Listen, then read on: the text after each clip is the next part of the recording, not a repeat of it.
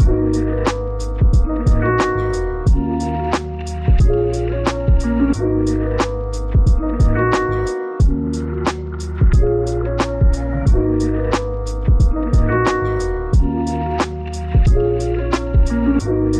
everyone, welcome back to my channel. I am so excited to be sharing with you guys some fall kind of ish recipes. They could be breakfasts, they could be desserts, snacks. We're just sharing the yummy recipes today, so I'm really excited. We are going to be making some pumpkin spice latte donuts, there we go, some chocolate banana bread, and some caramel apple dip. I'm so excited, so let's go ahead and get started.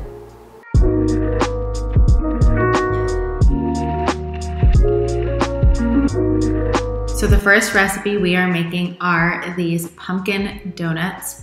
So I'm starting off with a couple eggs, some coconut oil, and we are gonna add in some vanilla for flavor, a little bit of monk root, but you can also use coconut sugar, and just whisk that up until everything is nice and combined. Of course, you're going to need some pumpkin. Just make sure you use pumpkin puree. The only ingredient should be pumpkin. You don't want to get pumpkin pie filling. They're just very different. We're gonna add in some coconut flour, some tapioca flour, but you can also use arrowroot. And as always, all the measurements will be down below. Baking powder, baking soda, and then whisk that together until there are no more clumps and everything is nice and combined. And then I'm just using a donut mold to pipe these out. If you don't have a donut mold, you can make muffins out of this. The donut kind of just makes it a different shape, and I really like the feeling of a donut. I think it's like a fun shape. So I just like to use a bag to squeeze it out. You can definitely use your fingers. I just find that this is less messy and just allows it to pipe a lot easier. We're gonna put those into the oven, and then once they cool, I'm making a glaze from almond butter, maple syrup, and some pumpkin spice. It is really simple.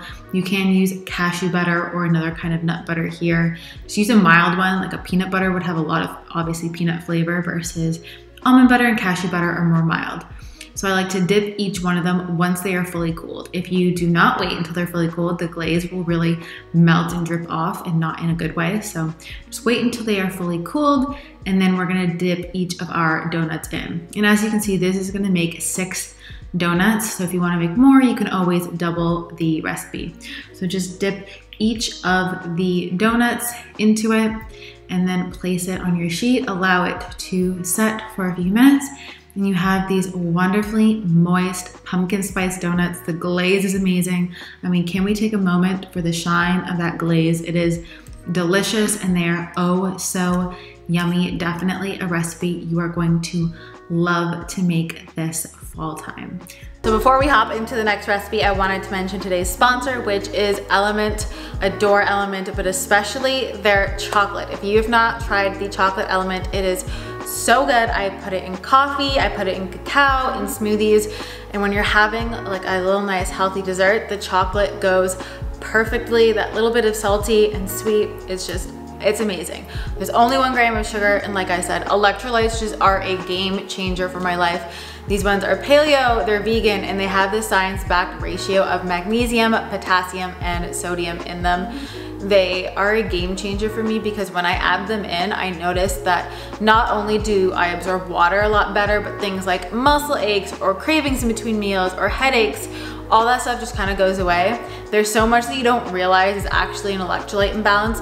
Even when you eat healthy, your electrolytes can still get off, might make you tired, and I know if I am in the afternoon and I get a little tired or a little headachy, I need some electrolytes, whether it's summer, winter, no matter where around the world I am. There we go. I'm always bringing my LMNT with me. So they were really nice to give you guys a free sample pack of 8 with any order. So if you've ordered them before and you're like, Liv, I got them, I love them, you can still get a free sample pack. So it's for returning customers as well, which is really, really nice of them. And you can try out all the other flavors if you haven't tried those already. My favorite, like I said, are the chocolate, the citrus, and probably the raspberry, but I also really like the unflavored too if you just want something plain and simple. Honestly, they're all so good and they make such a difference in my health. I would say they're one of the top things I do every single day. I start my morning before my coffee to hydrate while we've been sleeping.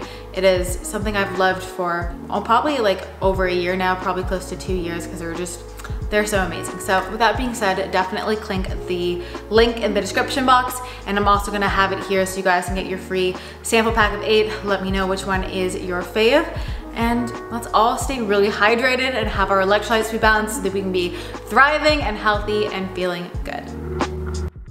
Next up, we are making this brownie banana bread, or a brownie bread that we're basically gonna use mainly bananas for our sweetener. So I'm using 3 large bananas.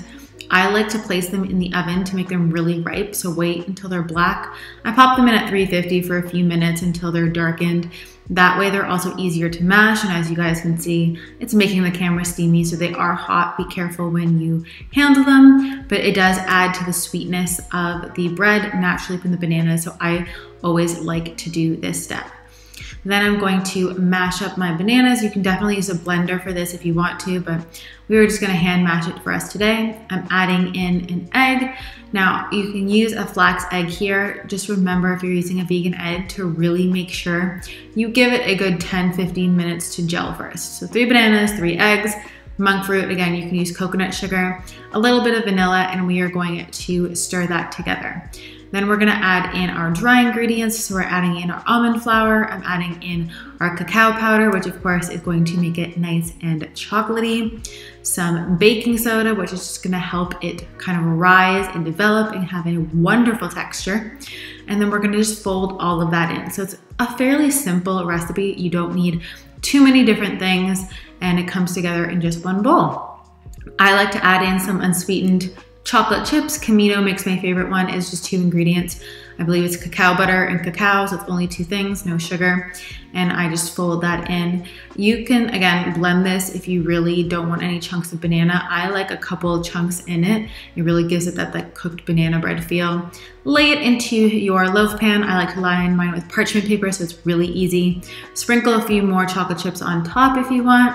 And then I place it in the oven for about 50 to 60 minutes, or until a toothpick comes out clean, and then I let it cool for about 10 minutes in the pan before taking it out. And then you can go ahead and slice your chocolate banana bread, your brownie bread, whatever you want to call it. It basically is banana bread with chocolate, and it tastes so good.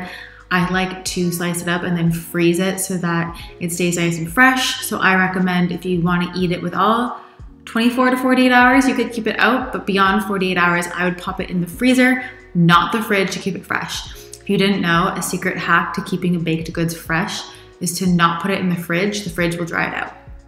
Put it in the freezer. And lastly, we're making this caramel apple dip, which was so insane. When I tasted this, guys, my taste buds were loving it. So I'm adding in some yogurt. You can use, I recommend an unsweetened yogurt, like a plain one with no added sweeteners, just like a plain regular, not even vanilla, and vanilla has added sugars.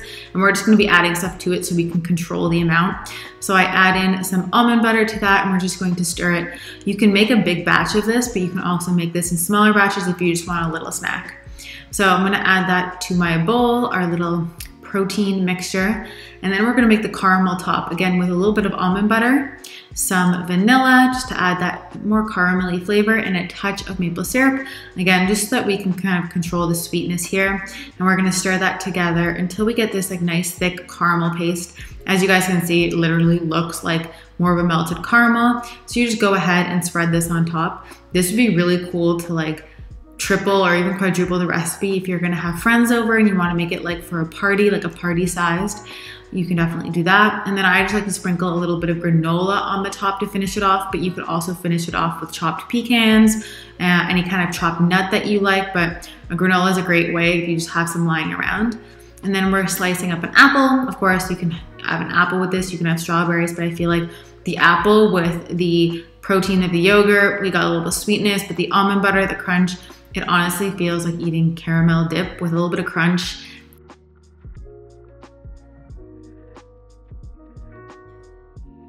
Thank you guys so much for watching this video. If you enjoyed it, don't forget to give it a thumbs up, and also tag me when you make these on Instagram. I cannot wait to eat all of this now that we've made it. And do not forget to get your sample pack of LMNT with any order. The chocolate one, guys, it's gonna go well. little chocolate element with your donut, with your dip, or even with your chocolate banana bread. It's just all around a good time. And I will see you guys in my next video. Bye guys.